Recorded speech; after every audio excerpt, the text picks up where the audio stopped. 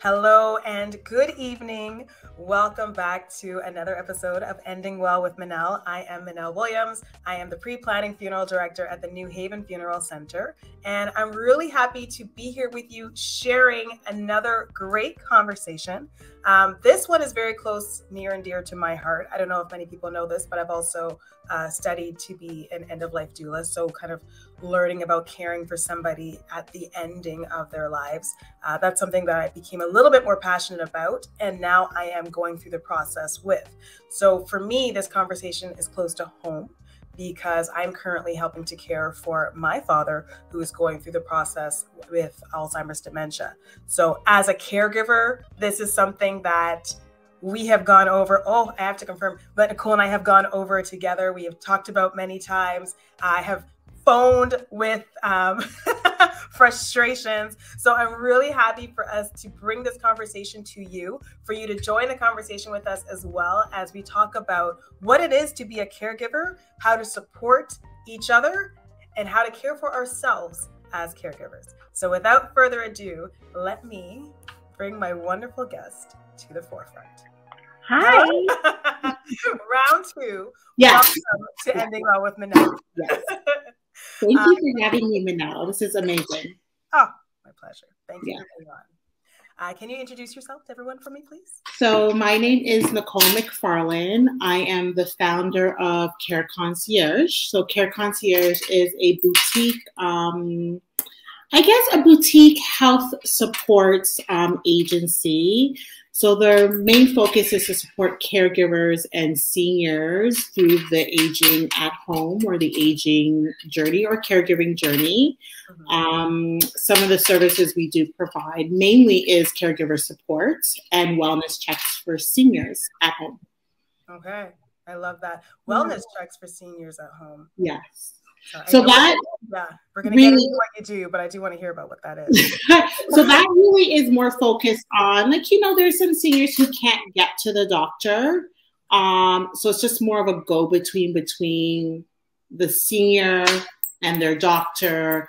It is just a check-in, so head to toe vitals, psychosocial, how are they living, cognitive testing, and then report that off to the doctor. Because for some families, it's quite difficult to get their loved one out, whether it's once a month or so. This depends on what the family needs. It could be weekly, it could be once a month, it could be every other month, and then just that go between myself and the doctor and the family. So they just kind of have a baseline of how the patient's doing at home. Okay, perfect. Actually, that leads right into where we're starting the question. So if somebody is noticing, right now, we'll use the example of perhaps dementia, right? We're noticing that, mom is forgetting some things, we're noticing a few things, and we want to start having the conversation. We don't even know where to start, right? So I know that for some people, to try to get a parent assessed, to try to get them to go to a doctor to talk about these things can be really difficult. So I see how that would fill a gap automatically. But what are the first steps people can do when we start noticing some changes with our parents? I think one of the first steps is for yourself, actually acknowledge that these changes are taking place, because it is really difficult as children, grandchildren, to kind of see the differences. And sometimes the changes are slight and they're very subtle, but in time they become more evident. So it's actually to acknowledge that, maybe mom or dad or grandma is not doing things as they once were, and then actually documenting it. Because, we have a lot of things happening in our heads, right? So I think a good place is to always take documentation, whether it's in your phone or a little notebook. So that way you're recording some of the little instances that you have noticed, and bring that to the healthcare practitioner, whether it's their doctor or nurse practitioner, and say, hey, this is what I'm noticing. But prior to that, it might even be a conversation with your loved one and asking them, have they noticed any differences within themselves? Usually the answer is no, they're fine. And that's okay, because it's a very scary, it's a scary time for them to acknowledge that something has changed, Mm-hmm. right? Because all these floods of emotions and feelings come with that, like, oh my God, like my independence is going to be taken away. I don't want them to know. They becomes like, it's just a mixed bag of emotions. So I would say, ask them where they, like, if they notice anything. And if the answer is no or yes, the next step is to the healthcare practitioner and have that conversation. Then they would be able to guide as to what's next. Yes. I think what you're saying is perfect. I remember one thing I will add is to be open to hear from other people as well. Because a lot of times we see, we've got the you're perfect goggles, like I don't see anything different. Because I remember people used to tell me, I noticed some changes. And I was like, oh no, that's just fine. It's travel, just deny, because you don't see it. Yeah. But someone else looking from the outside in might see what we're not seeing. So being open to that and not biting their heads off. So they don't want to tell us anything else again. Be really important. And sometimes with that, because we are actually in the situation and living with it all the time, it is our everyday. Yeah. It is hard to see what is outside of our box, right? Mm-hmm. So sometimes you do need someone who maybe sees that individual once a week, once a month, to say like, hey, have you noticed X, Y, and Z? Or when I took mom, I noticed something weird. Did you notice that? Yeah. And it might prompt to be like, oh, no, I didn't. But you know what? Maybe now I'm going to pay more attention to it. Mm-hmm. Mm-hmm. Okay, perfect. Okay, let's talk about Dr. Google, because we know our first thing that we do when we get a diagnosis, when we start seeing something. So now we've heard from people, okay, I noticed something. I'm going to jump on Google and look to see, what does this mean? What does this mean for me? So what if we're searching anything, what do we search? And then how do we go to the doctor rather than the Dr. Google?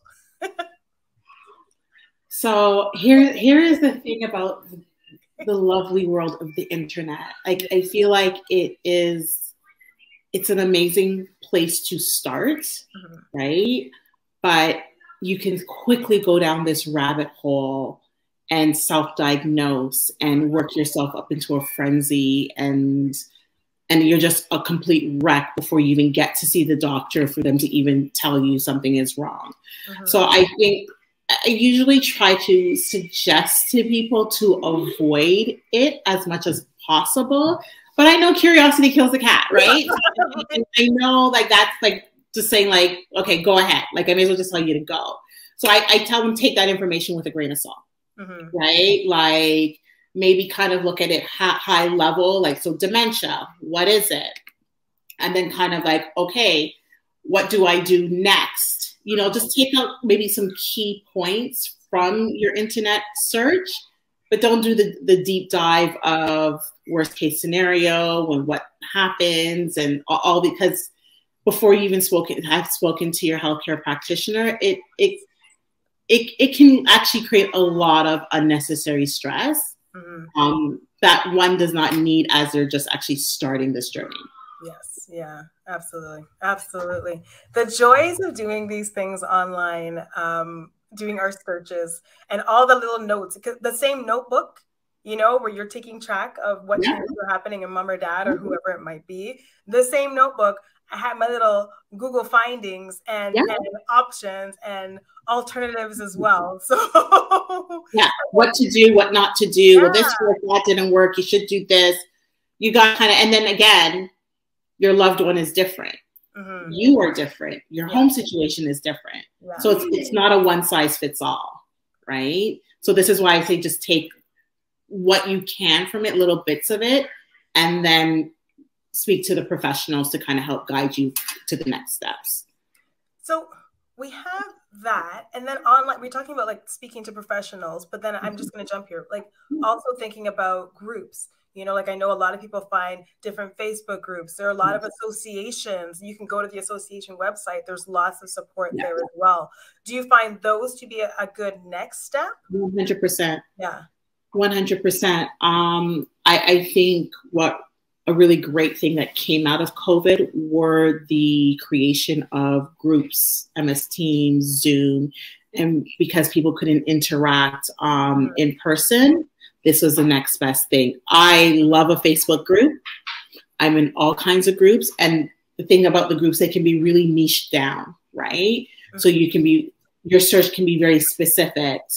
Black caregiver taking care of someone with dementia. And then you find your own little community within that group all over the world, right? And you develop these relationships, these connections, and these people literally show up for you, not in person, but they are there for you virtually, right? So I love Facebook groups. I think it's the next best thing to in-person groups. But again, you have to take everything with a grain of salt, right? Like, not everyone's situation is your situation. It's not a one size fits all, but it is a great, absolute great resource next to being in person. Because I also know some people can't get out in person due to the fact that they're caregivers. Yeah, we're busy. We're busy, right? So who can go to a group session all the way downtown Toronto for 90 minutes from 7 to 9? The next best thing is to jump online if there's a Zoom, or connect through a Facebook group if there's some sort of live happening. That's another way to stay connected and involve and create community and find your community. Absolutely. Absolutely. Okay. Okay, for the Facebook groups, here you go, Facebook Club plug. Okay. Do you have one? Do you have a Care Concierge? It's something that I'm actually going to, I am going to start, because there is value in talking with others. Yes, yeah. Right, and here's the other thing with the Facebook group. Sometimes people are not comfortable in sharing with their actual loved ones, like their family members, like who you would consider their support system. They don't want to share. So it's almost easier to share with someone who you actually don't know and who doesn't know you, right? And you're kind of living behind the camera online, right? So I think that's why it's an amazing resource. Yes. Or if you're one who doesn't even know the words to share. Absolutely. Because there's always people who are on the group who are willing to talk and share all of their thoughts and everything. And then it's the same question that you had. They're expressing the same thing that you're feeling. So you get you get to have the support that they got just by reading, and you can search that at any time and have that resource, which is also a beautiful thing. Yeah, absolutely. So, here's to the communities. Yes. Yay. Virtual communities. Because I also feel like we're not, to be quite honest, if anything I have learned personally and professionally out of COVID is that we're truly not meant to do life alone, right? We are better together. And groups is another way of doing that. Finding your support, finding your community. And that our world isn't as big as we thought, or isn't as small as we thought. Exactly. It's beyond us. Yeah. Right? Other people who are going through the exact same thing and have the exact same worries, and you can connect and bond on those feelings. Yeah. I love it. I love it. And the next thing you know, years down the road, we're having meetups, we're having vacations together, we're doing all of those things. There you go. New family, new connections. Yeah. Absolutely. Absolutely. So one thing that I know, and I don't know if you heard me when I was doing my intro, I still have a little when I say it, but we talk about who identifies as a caregiver, because, and this is a big one, because I know a lot of us will think a caregiver means somebody who is at home, taking care of the loved one, doing all the thing, no sleep, changing Pampers, everything. That is a caregiver. Right. But that is not the case. No. So I'll give you the definition from the scholars. A person who provides direct care as for children, elderly people, or the chronically ill. So you and I recently talked about this. My son, my oldest son, Quadre, he's 23. He is living with autism. It's a spectrum. He is on the, and I don't like labels, but he is, the best way to put it, he is on the higher end of the spectrum. So he is relatively independent, but on the back end, I have to organize a lot of things. Social programming, finances, at one point, how to take public transit. I didn't identify as a caregiver, to be quite honest, until recently. Like I really had to sit with it and be like, wait a minute. Yeah. I am a caregiver. So a caregiver can look like anything. It can look like the hands-on, day-to-day care, head to toe of someone. And it could also look like managing someone's affairs on the back end for the rest of their lives or for a period of time as they move through illness or, you know, but anybody can be a caregiver. There is no look to a caregiver. And talk about why is it important for someone to identify that way? Because like it's a really important job. Yeah. Right? It's a really important job. And if you don't acknowledge that, it's almost like you're kind of undervaluing yourself a little bit. Yeah. Because to be quite honest, for me professionally, our healthcare system would literally collapse if it wasn't for caregivers. Because there are caregivers who don't even access our services, right? The services that are free to them, they privately pay for everything. The only thing they access is the doctor because that's through OHIP. But they don't access home care. They don't access any supports or groups. They privately pay for everything. Now, I think if they didn't have the means and you took that person away, depending on the level of care that the person they're caring for requires, that now becomes a government concern. Like that's something that the government now would have to take in and manage. So caregivers literally make our healthcare system evolve and maintain how it is. It's not perfect, but caregivers do have a big role. And I think it's really important for caregivers to acknowledge that they're a caregiver, own it, and recognize that they're doing a lot of good work and a lot of hard work. And not everyone can also be a caregiver. Has the capacity to do that. Yeah. I think you hit the nail on the head right there. Because to call yourself a caregiver means that I'm doing a job. And therefore, I can get supports. I can do things. I can reach out. Whereas if not, if I just identify as a spouse or if I just identify as a child, then this is my job. This is what I have to do. Like, it's not something I'm doing for, you know what I mean? Like, it's not that I'm doing something for someone. It's like now it's just, I just have to keep giving everything that I have until I'm completely depleted. Yeah. Whereas that's not necessarily the case, right? There's so many supports. So on that, let's talk about some of the supports that are available to people. Yeah. Because if you're in that part where you're giving care, but not getting support, what can you take advantage of? Oh, so I mean, the big one is home and community care, right? So that's government funded services. As an Ontario citizen, you have a health card, you're able to access health, home and community care services. So that looks like personal supportive services.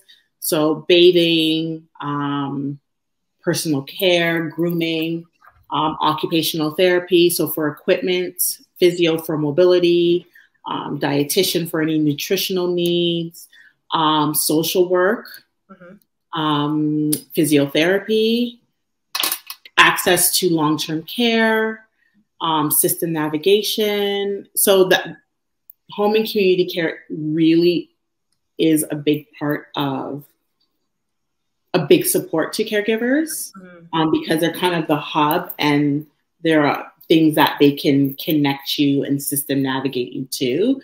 Day programs, support groups, geriatric outreach. Like there is so many things that they have access to.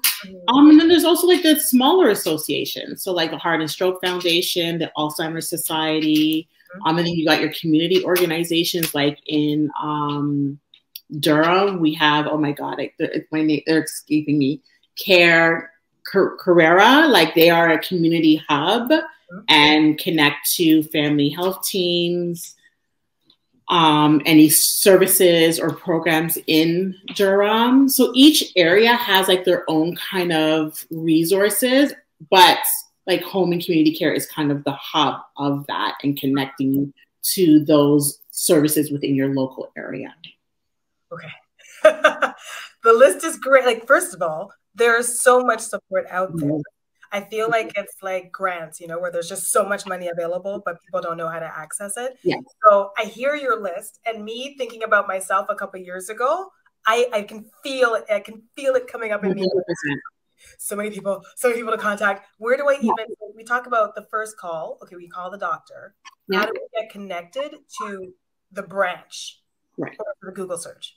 So it depends on what it is, right? So if we're talking Alzheimer's, so you see the doctor, you recognize there's a concern. The doctor will say, you know what, we're going to do a referral to the geriatric assessments, you know, so they will do an assessment.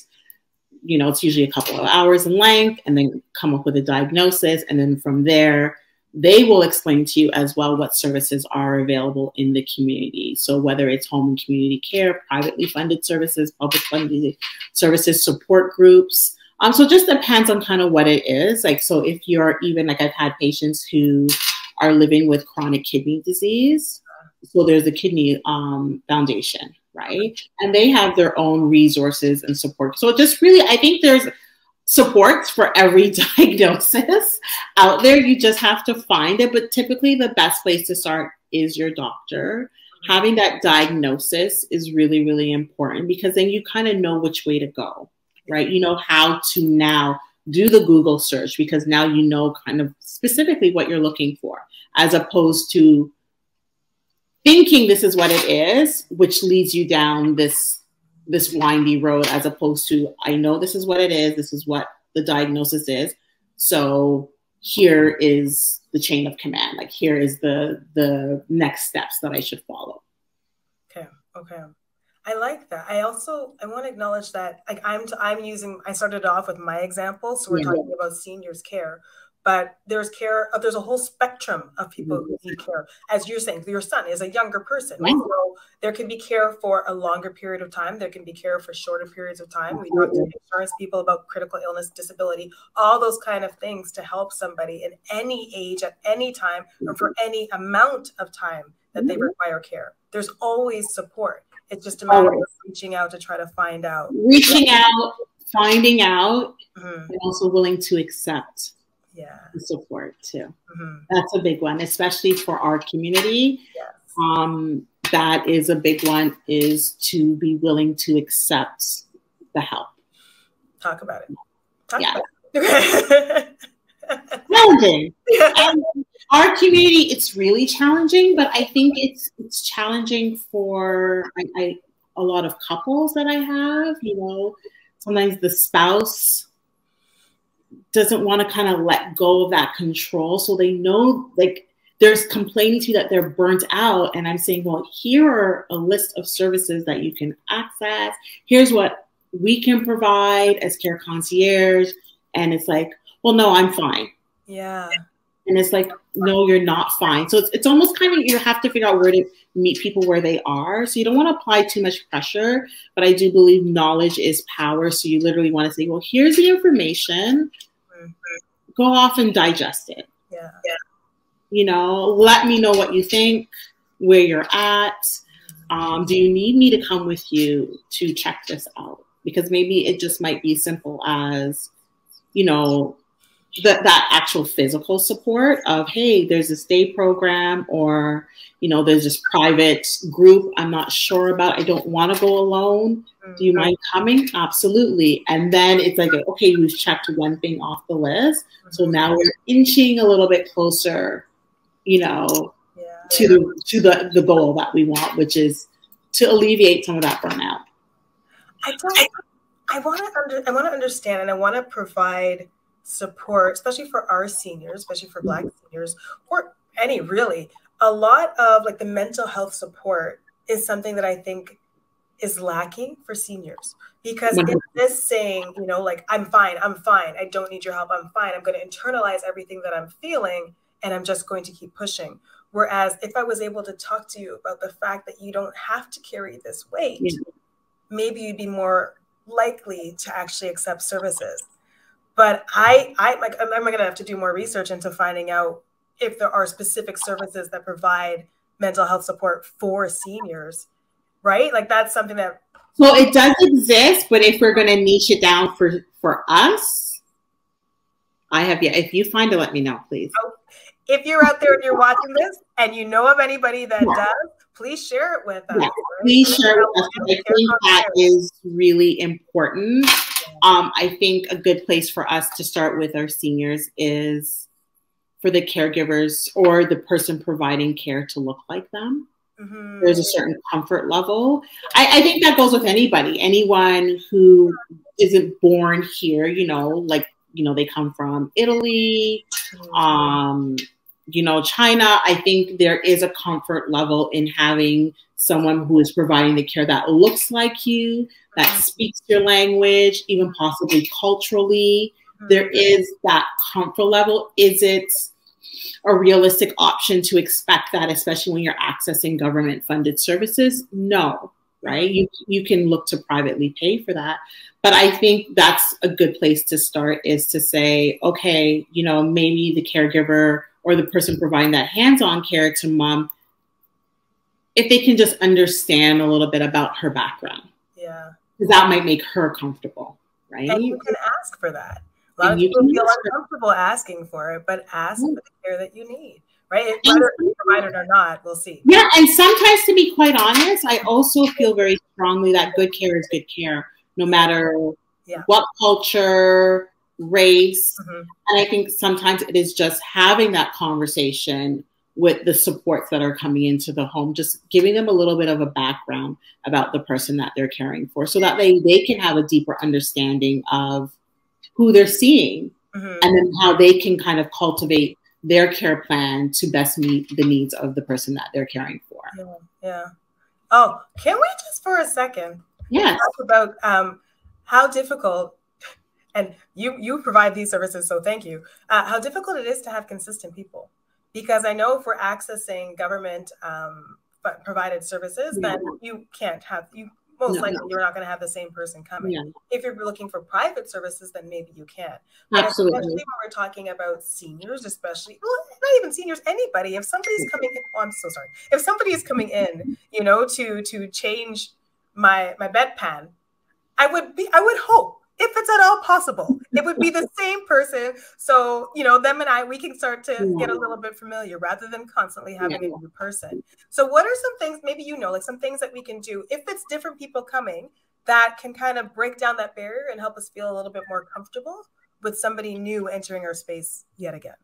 So I think it's really important, if there is a government funded provider coming in, it would be seeing if it's possible, depending on the level of support, to have maybe a pool of people coming in and providing the care, right? So if it's a high number of personal supportive hours, the ask could be, hey, like out of these hours, you know, maybe can we have 3 people come in, so that way you get used to them, the person that's receiving the care gets used to them, they get used to the household and everybody, and then everyone's comfortable, right? The next thing is to review the care plan with everyone that comes into the home. So the needs, how to do things, have it documented, so that way, literally, if there is a new person that comes into the home to provide care, they read the care plan, they should basically have it, they should know based on that care plan what their responsibilities are. Yes. I have a question. Can you please explain what a care plan is? A care plan basically acknowledges the care of the patient, like what needs to be done. So whether it's, you know, bathing, dressing, it acknowledges the type of mobility. Do they require mobility aids? Do they need a hearing aid? Do they have issues with their vision? How to demonstrate, how to like execute the care? What are you doing? You know, so we're here for personal care. Okay, in that, what does that look like? Bathing, grooming, shaving, hair washing. So it literally breaks down the care that this person needs. So anyone new, so it's no different than as a nurse working in the hospital. I get report. I get report for a patient that I haven't seen before. The nurse tells me that, you know, this is, during their shift, this was the report. I walk off and now read the care plan. I read the care plan, so I get there, I know their diagnosis, age, who the doctor is on call. Okay, this is what this person requires. Okay, they've improved. Here are the goals of care, right? So maybe we're doing, walking daily with assistance. The goal is for them to be able to mobilize independently. Okay. So, a part of my role is to execute that. So maybe on my shift, I'm going to get them out of bed and walk with them. Okay. For, 10, 15 minutes. Yeah. Okay. Can the care plan also include the personal items? Like they like to be spoken to this way. They Absolutely. Like to be touched here or not. They like the smell. You're going to put on this music, put on this. Absolutely. 100%. Yeah. The care plan is essentially your insight to that person, their care needs, and also their care goals. And the care plan can change. Yes. To be quite honest, a care plan should actually be reviewed every few months if the person is stable. Yes. But if there is a change in medical status, it should be reviewed after that. So someone goes into hospital, they are, congestive heart failure, they're discharged home, the care plan should be reviewed and changed to reflect that, who they are today. Because the care plan 3 months ago may not be reflective of their needs today. They may be worse, they may be better. So it does need to be adjusted. Okay. I think that's a huge. All I'm thinking of myself right now is I need a care plan for me right now. If I should, and we do it. We do it for ourselves. Yeah. Right? Yeah. Well, I'm going to the gym. My goal is to lose 15 pounds. Oh my God, I lost 15 pounds. Well, now I want to lose 20. Okay. What do I got to do? Yeah. What do I got to eat? Like we do it on our day-to-day for ourselves, but we don't call it a care plan. Yes.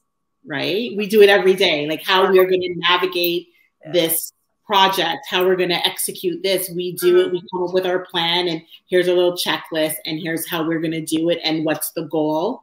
And we meet that. Okay, we change the care plan or this could work. Okay, let me do something else. We do it every day. We just don't call it a care plan. Okay. Yeah. Well, that's easy to create.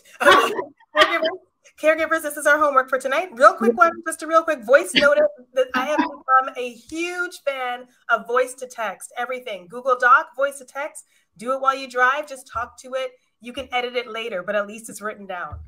This is true. Then having the... Yeah, I think it makes it easier. Yeah. I think people have to figure out what works for them, right? Yeah. There are people who and I think if you have care coming into your home, you should have a notebook. You should have a centralized binder, medication list, their care plan, contact information, allergies, all those things should be centralized for anyone coming into the home. They should be able to access that. But for your own personal self, yes, the person's medication list should be in your phone. Hopefully you don't lose your phone. Right. But you can, do whatever works for you. And if you are up with technology, use it. If pen to paper works for you, write it down. Okay. This was good. That's my little tip for me.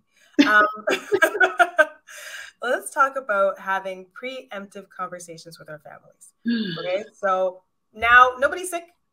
We're blessed. Everybody is healthy. We're here right now, but life can life in a minute. So having these conversations now, and I mean now, is imperative. So talking to our family about in-home care versus going into a home. So for me, what I'm thinking when I'm having these conversations with my family, like what would you prefer? But what are also the implications when it comes to us at home? Because I know I was talking to one of my girlfriends about this, and having the loved one in the house and passing in the house created a lot of strain on that place that should be the sanctuary. Absolutely. But their wish was to be at home, but you're not thinking about how it affects everybody else. So how do we navigate that kind of conversation? And those are such a great question. Advanced care planning is essential. So that consists of power of attorney. Like, who do you want to make your decisions when or if you cannot? Yes. Right? What are your wishes? Do you trust this person to execute your wishes? How do you want to, you know, if you have a stroke and you're no longer is that okay for you? At what point do you want your family to consider long-term care? Right? Would that be an option? It is very important to have these conversations when you don't have the stress, when you're not in a reactive mode. Yes. Yeah. Right. And it's hard for everyone to have these conversations because you're literally planning for worst case scenario. Yeah. But it's realistic, right? That is the world we live in. Anything can change in 1 second. Your entire world as you know it can change tomorrow. We just went through that as a society. We did. And I think it's imperative to have these conversations when you're not under stress. And sometimes you will need to have these conversations more than once because not everyone is receptive to these conversations. So you might have to start in small doses and work your way up to the end goal of understanding what this person wishes would be if they can no longer care for themselves or if they can no longer speak for themselves. What would they want to have happen? And you hope that these things are documented. So whether it's, you know, your power of attorney and have that actually living document, meeting with a lawyer to understand, you know, the finances, right? Because if you own a home, if you have stocks, you have bonds, you have liquid cash, whatever that looks like, how do you navigate that? Yes. Like, I know from my son recently, 2 weeks ago, I went to basically an estate planning session. And I was blown away because there are things that I really did not even consider in regards to his future if I'm not there. Right? Yeah. Who am I going to put in charge to help him navigate this world if I'm not here? His brother's too young. Yes. His sister, she's there, but she also has her own children, right? So it's trying to figure out, gosh, like, how do I navigate this space, make these decisions while I can in his best interest? I think the worst thing for a lot of my families is when they wait until something happens. Yeah. And so you're dealing with the stressor of the situation. And then on top of it, now they got to make these big, hard decisions. Yes. Yeah. Filled with so much emotion and pain, and they don't know what to do. Yeah. Running to lawyers, trying to get paperwork signed with days, you know, the amount of stress that can be put on somebody at that time. Yeah. Yeah. So I really encourage people to have it beforehand. Ask your parents, hey, do you have a power of attorney? Like, who is it? Do you have a will? Do you have life insurance? Dad, what would you want? Like, you know, if you are not able to make decisions, what do you want? Like, do you want to go to a nursing home? Yeah. Do you want to stay at home? And what does that look like? Do we have financial means to provide care for you at home? Because it's not cheap. Because it's not cheap. Nothing's cheap. Yeah.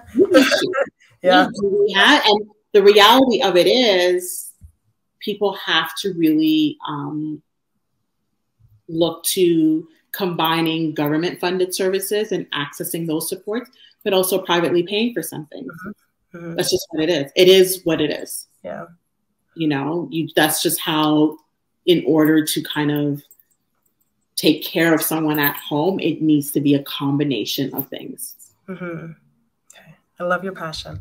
I love so you're just about, because I'm like, we're at the end. We were just going over who is Care Concierge, how can you help people, and I ended. It just cut. Okay, so it just really depends. So my typical client looks like someone that I journey with anywhere from maybe 60 to 90 days. Okay. It can look like, you know, maybe someone coming home, their loved one coming home from the hospital, and they just kind of need that little bit of support at home just to kind of organize everything. So they had, so let me start. I service Durham region, in Durham region only, for now.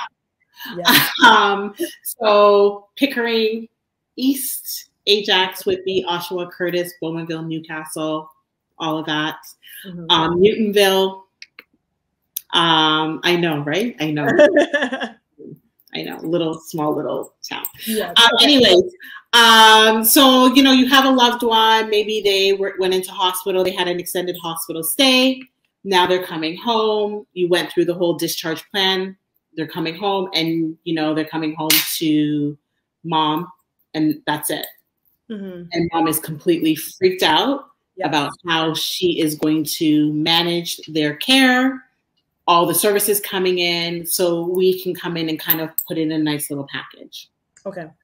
Like really map out what's going to happen on a day-to-day basis, create that folder of contact information, community supports that are coming in, who you need to contact if you have any questions, pharmacy. We can pick up the medication. We can help that person get settled in to their home, you know, because when it's coming home, especially if you had an extended hospital stay, it can be frightening. Yeah, yeah. Right? Even in hospital for like 3 weeks or beyond, that's become your new normal. So now you're coming home. This is a new normal again, because now you're coming home and maybe your mobility is different. Maybe you're no longer residing on the upstairs. Now you're on the main floor. Your spouse or children are anxious because now they don't know what to do. So we come in and just kind of package it all up, ease the anxieties, help them just kind of settle into this new normal. Yeah. And just like the anxiety is normal, and just reassure them that this is normal. But as things go on, as the days and weeks go on, it's going to disappear. And you're going to establish a routine. So the job for us is not to be in there forever, is to just really short term and then get out. And we're always there if they need to access.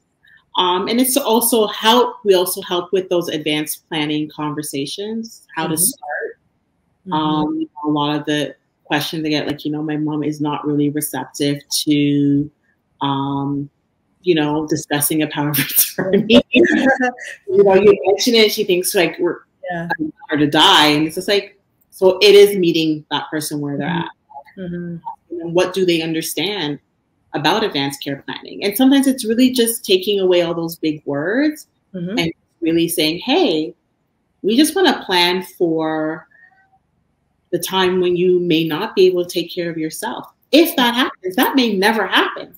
And if that never happens, we are good. Yes. Fantastic. That's actually what we want. Yeah. We don't want that to happen. Yeah.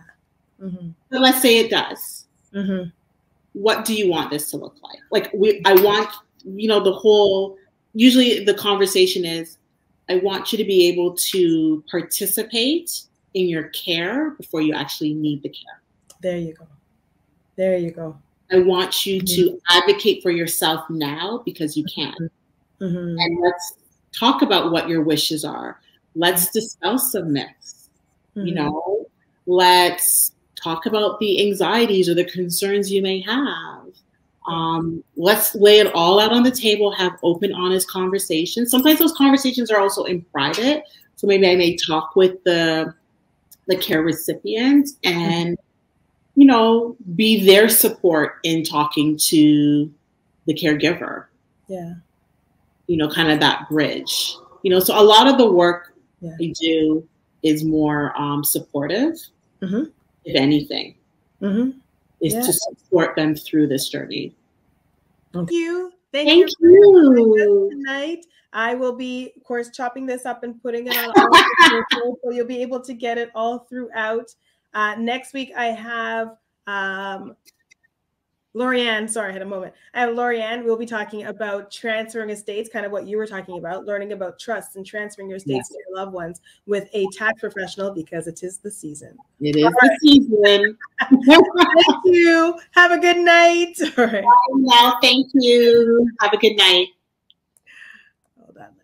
And